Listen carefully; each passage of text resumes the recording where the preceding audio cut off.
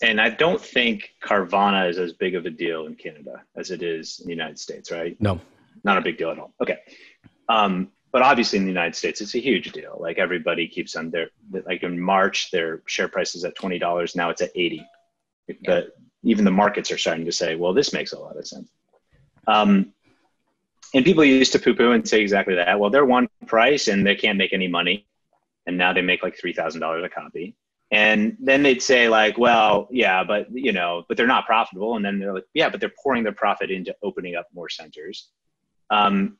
But all at the basis of it is a prerequisite that they say no to people that don't want to do business their way.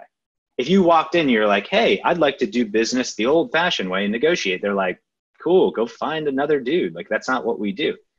The same thing with Tesla. Like, then I could tell you my one price. What's that?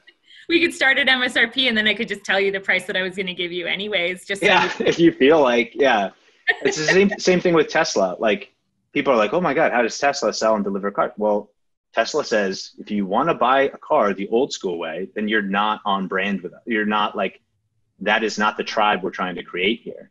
Yeah. So go find someone else. I think the key there is brand. See, I think what, Sarah, correct me if I'm wrong here. Okay, so please do.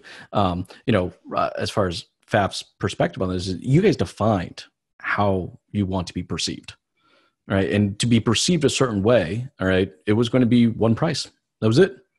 Like you want to be perceived as an easy company to do business with, all right? That this was not going to be a 4.5 hour long transaction, right? This can be a short transaction if you feel like you want to do a short transaction, but to do that, it's like to be on brand and on point like that. You just had to draw a line in the sand. Say, this is how it is, and that means a lot. But I think what it is, a lot of dealerships haven't defined what their brand is.